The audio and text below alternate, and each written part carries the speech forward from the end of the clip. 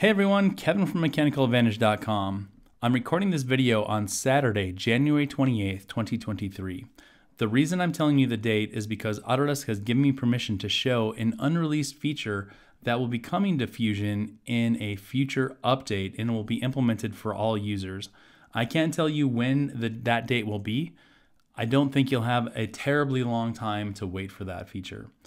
When that feature is released, my hope is that users aren't surprised by the change and that you know how this feature is going to work when it is implemented for you. What I thought I would do is run through some parts showing you the current state of how we select geometry, which is what this video is about, some of the limitations of the current method of selecting geometry, and then I will turn the new geometry selections method on and run through the same parts and show you some of the benefits and changes that are going to be made to a future version of Fusion. So let's jump into this part. And the first task that I would like to do with this part is do a 2D adaptive roughing operation all the way around the perimeter of the part. I'm going to select 2D adaptive clearing. I'll go and select a tool. And inside of this document is a 3/8 inch end mill. And I'm going to choose the aluminum roughing toolpath. I'll choose select. And now I'm going to go and select some geometry. To get this pocket that I want, this profile, I'm going to click on the geometry one time, and then I'm going to go over the blue profile and click on it a second time. That's not exactly obvious for a new user about how you double click on geometry and get different options based on what you select. So that is the current state. What I want to do is pick a new path, and what you'll see is I can't get out to the very outermost parts of this arc because there's no geometry for the geometry engine to chain around. So when I hit the green plus to select the option and I look at this from the top, what you'd see is if I were to select this, I would cut part of my part off with the way the geometry is selected. So current state, what I have to do is go to design. I need to create a sketch on this face. I'm then going to delete that geometry. And now I could go create, project, include, project. I'll project in the total body and I'll hit OK. I can finish that sketch. And now when I go back to manufacture and do the same 2D adaptive clearing, selecting the same tool and the same roughing preset, I can now go to my geometry window and select that sketch and get the geometry I want. I also, oftentimes when I select sketch geometry, the arrow is on the wrong side. So sometimes the profile would want to cut on the inside instead of the outside, cutting my part away completely. So you can see in this scenario, I had to create a sketch, just select the geometry that I wanted to machine. I'm going to hit cancel and I'm going to go find that sketch and turn that off. And we'll look at another thing that we have to do inside of Fusion currently. If I would want to just machine this end pocket, I would again do a 2D adaptive clearing. I'll select that tool one more time and the roughing preset. The non-obvious thing that I'm going to do here is hold the Alt or Option key down while I select on the first piece of geometry. Then I'm going to click that a second time. Now I can choose where I'd like that profile to end. I want to do an open pocket and I can hit the green plus to select that. And there you can see that I can select an open pocket. So that's the current state of selecting different boundaries inside of Fusion. You can see the limitations. If I jump over to the next part, what I would like to do is do a contouring finishing pass along this edge. And I'll select the 2D contour for that. Inside of this document should be a tool that I can use. I'll grab this 1/2 inch flat end mill. And now I'm going to go to my geometry. Again, I have to know that in order to just get one piece of geometry, I have to hold the Alt or Option key down. And what I can do is I can't select all the different edges at the same time. I'm going to select these two kitty corner edges.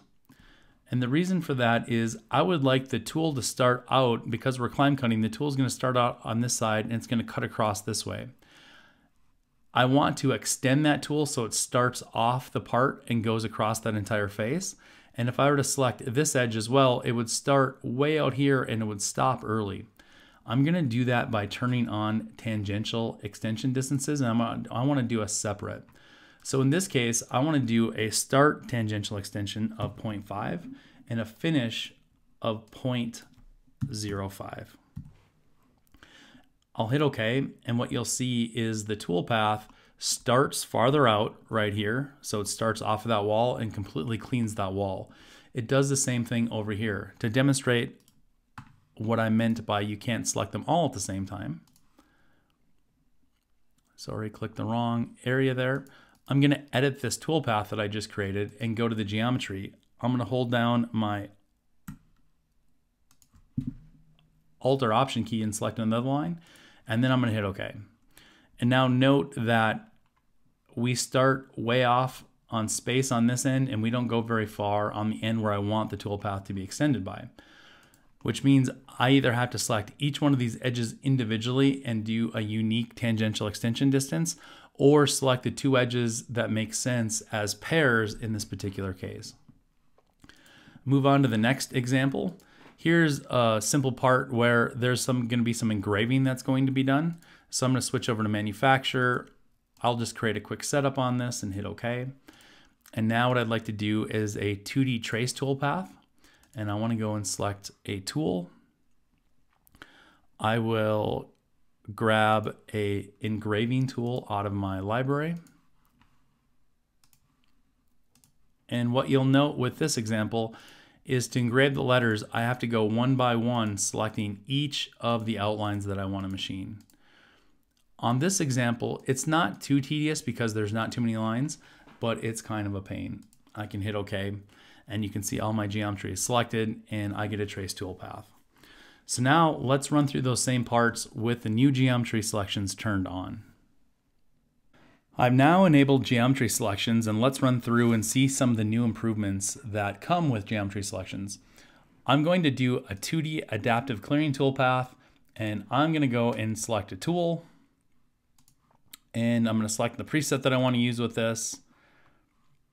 And I notice that nothing in the tool tab has changed. However, when I go to the geometry tab, you'll see quite a few differences here. And the new things that you should see are this selection window and the different options that we have for selecting geometry. So now we can select chains, face contours, pockets, silhouettes, sketch profiles, and pocket recognition. If you want a better explanation of what these different things do, just hover over that down arrow when it's available to you, and you can kind of go through and read what these options do. I'm just going to show a handful of these options in the video. The first one I want to talk about is when you choose an open pocket or a closed pocket. So I'll choose the drop down and I'll just choose the chain. And note, instead of having to remember the keyboard shortcuts that you use, you can automatically tell Fusion if you want an open chain or a closed chain. I'm going to choose an open chain. And now I just simply click on where I want the chain to start and where I want the chain to end. And I can hit OK, and that geometry has been recognized. I can do the same thing on the other side. So I can do another chain, and I want to do another open chain. I click on the edge I want to start, click on the edge I want to finish, and I can hit OK. One of the things that I was worried about is I've developed some muscle memory inside of Fusion over the years, and I wasn't sure if I wanted to use this new user interface. And so the good news is that the methods that you used to use to select geometry still work. So I'm going to hold the Alt key down, and I'm going to zoom in on this little arc, and I'm going to click on that arc once, and then I'm going to click on that arc a second time.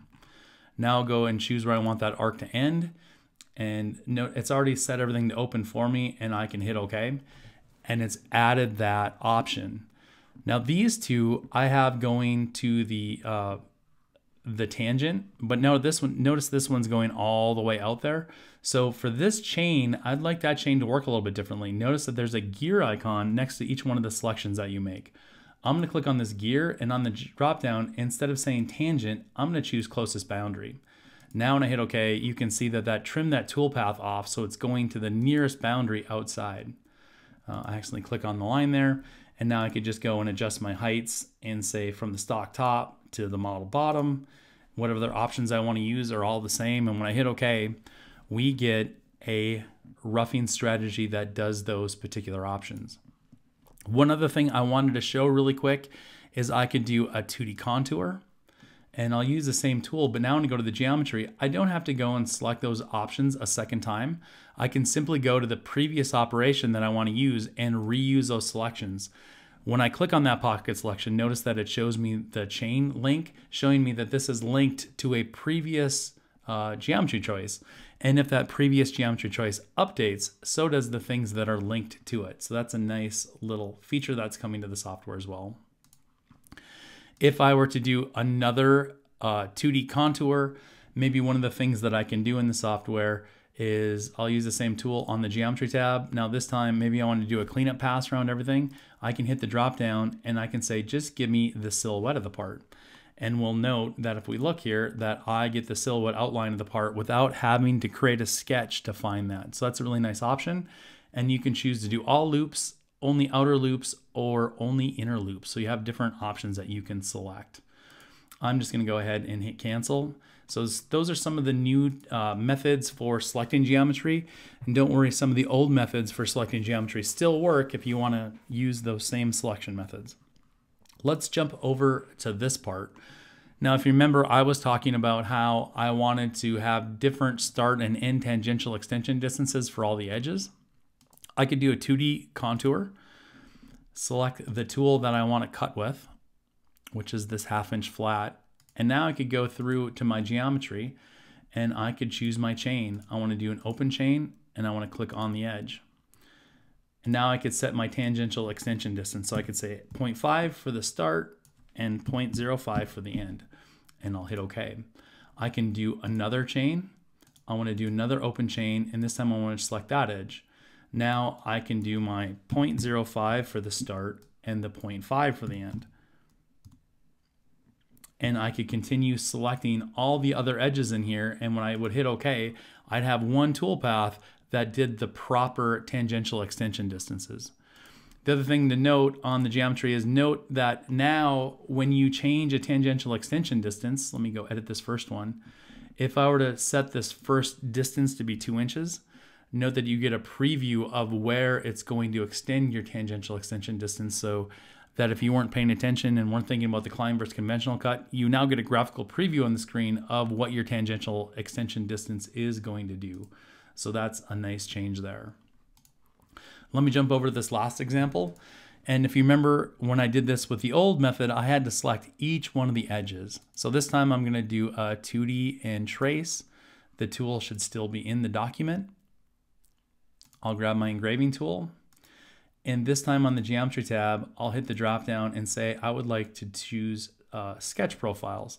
I can expand my model and go find my sketches folder. And there's that sketch.